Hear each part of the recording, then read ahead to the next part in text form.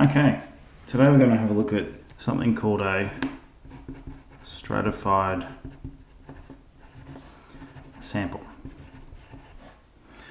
So our example is the number of students in a school is shown. A student council is to be formed consisting of 20 members of the school population. The composition of the council must reflect the proportions in the population. How many from each year level should be selected? So a couple of key words there are that there's going to be 20 members total and that the composition of it must be in proportion. So that means that if there's X amount of year 12s, then there's the proportion of year 12s to the whole cohort should reflect the number of year 12s to the 20 members of the school council. So first off, we're going to, if we haven't already, turn it into a table where we've got our year levels, number of students, proportion, and sample size. Okay. First thing we should do is find out how many students do we have total. So I'm going to add up all of those. 85 plus 120 plus 180 plus 165 plus 200 plus 190 is 940. So we've got 940 students total in our population. Okay, then we want to find out our proportion.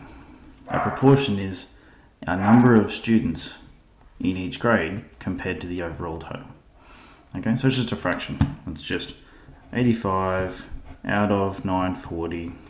Okay, and then we're going to multiply that fraction by our total on our council, so times by 20. Okay, so I'll show you how that looks. If I do 85 on 940 times that by 20 people in our council, and it gives us 1.808. Okay, so equals 1.8 students.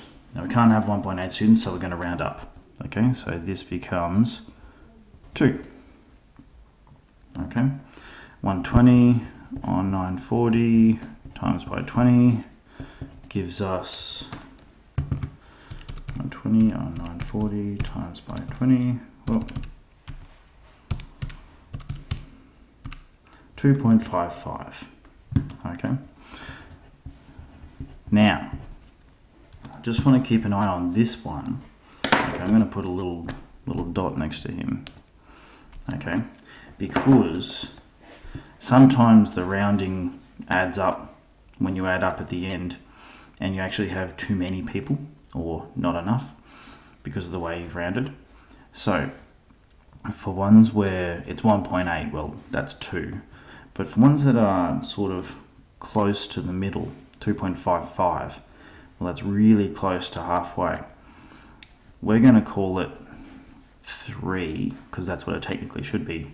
But if we add up and down in the bottom, okay, once we've finished and we add it all up, we might need to go back and reevaluate. Okay, so 180, next one, 940 times 20 is 180 on 940 times 20, 3.82 or 3.83. That's pretty clear cut. That's going to be 4. 165 on 940 times by 20 is, and remember again, this is 165, the number of students out of the total, and then times it by how many people we want on our council. 940 times by 20 is 3.51. Okay, that's another one that we want to keep an eye on. So 3.51 is incredibly close to halfway between 3 and 4. So I'm going to keep an eye on him. We're going to call him 4 at the moment. Okay, but that might change. Next one, 200 out of 940 times by 20 is 200 on 940 times by 20, 4.255. Okay, 4.255, well, that's going to be 4, rounding down.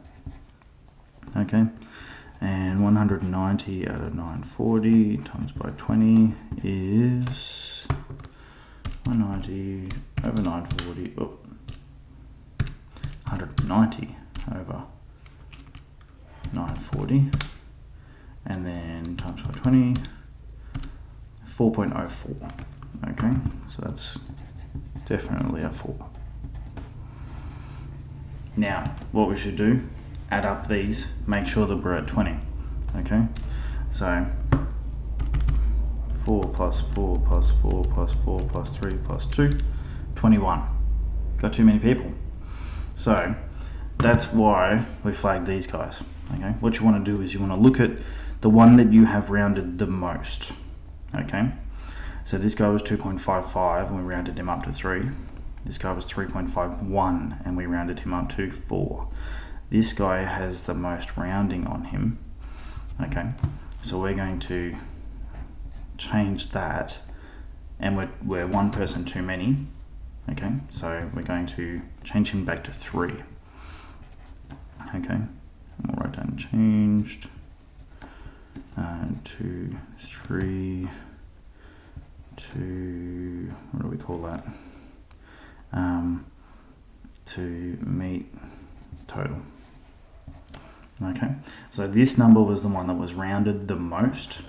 Okay, and so because we needed to come down to 20, we're going to change him to 3. So I'll just double check again. Okay, 2 plus 3 plus 4 plus 3 plus 4 plus 4 is 20.